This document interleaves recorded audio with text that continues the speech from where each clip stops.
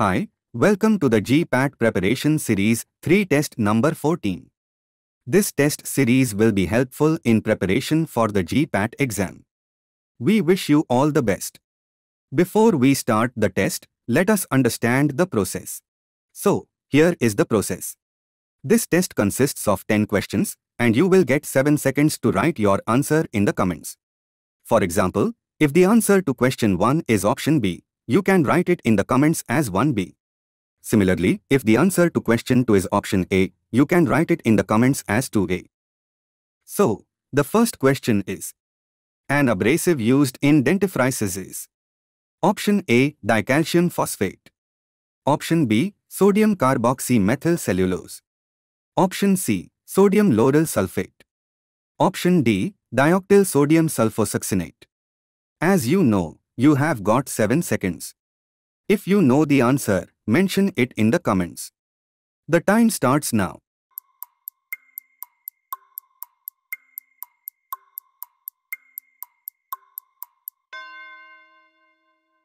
The time is over.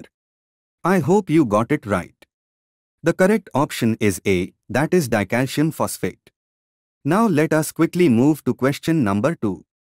An amphoteric surfactant used in pharmaceutical disperse systems is option A, bile salts. Option B, lecithin. Option C, sorbitan monolaurate. Option D, sorbitan monostearate. You have got 7 seconds. If you know the answer, mention it in the comments. The time starts now.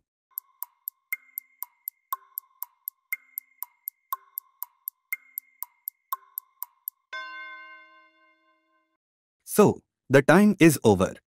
Let us see the correct answer. The right option is B, that is lecithin.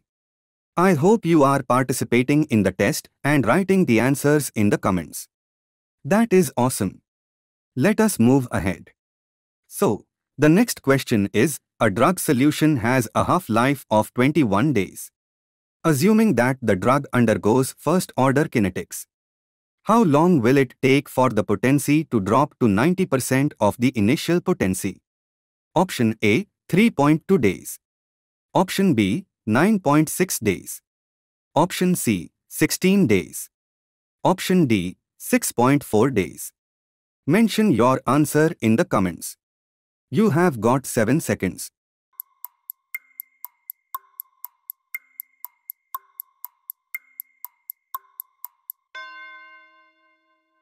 Let us see the correct answer. The right option is A, that is 3.2 days.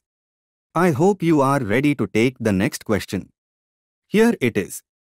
The parameter in the elution curve that is proportional to the concentration of a compound in gas chromatographic effluent is the option A, number of peaks.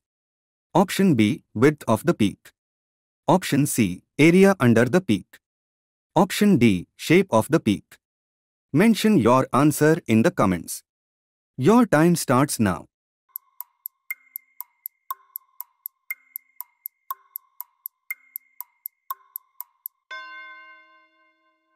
Let us see the right answer. The right option is B, that is width of the peak. Here is the next question. Let us see if you know the answer. A titration in which potential applied across to electrode is maintained at a constant value and the current is measured and plotted against volume of titrant is option A, potentiometric titration. Option B, amperometric titration. Option C, displacement titration. Option D, conductometric titration. Your time starts now.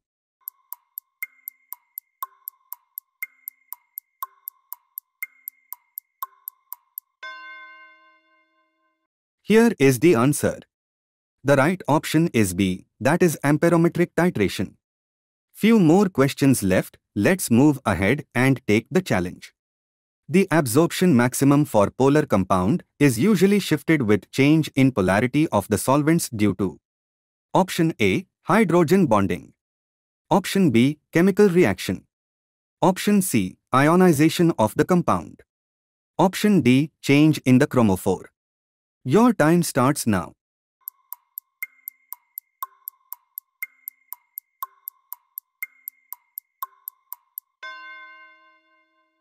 The right option is C, that is ionization of the compound. Few more questions left, let's move ahead and take the challenge.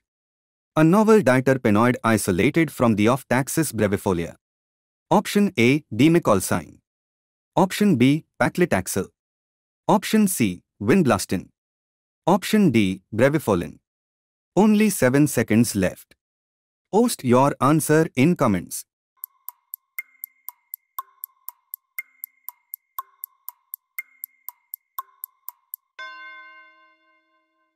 The right option is B, that is paclitaxel. Wow, you are participating really well in the test. Let us see if you can answer the next one. Meconic acid is a chemical market for the genus. Option A, Piper. Option B, Pilocarpus. Option C, Prunus. Option D, Papaver. Your time starts now. I hope you could find the right one. Only 7 seconds left. Post your answer in comments.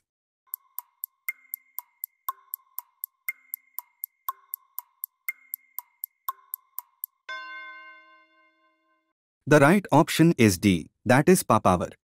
Here is the next one. Quercetin is. Option A, 5,7,3 trihydroxyflavones. Option B, 5,7,3,4 trihydroxyflavones. Option C, 3,5,7,3,4 pentahydroxyflavones. Option D, 3,5,7,3,4 pentahydroxyflavones. Your time starts now. I hope you could find the right one. Only 7 seconds left. Post your answer in comments.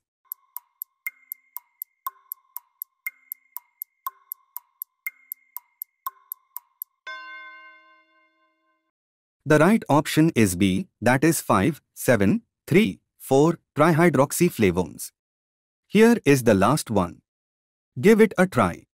1. 2-aminothyl perhydroxyzine on treatment with S-methyl isotheria gives rise to an adrenergic neuron blocking agent. Option A, bethanidyne. Option B, mecamilamine. Option C, ganadrel. Option D, guanethidine. Your time starts now. I hope you could find the right one. Only 7 seconds left. Post your answer in comments.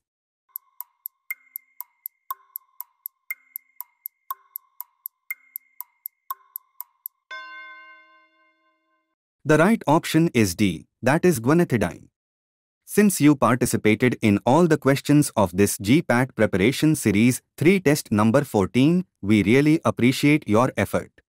We wish you all the best for your GPAT preparation. See you soon in the next GPAT preparation series video.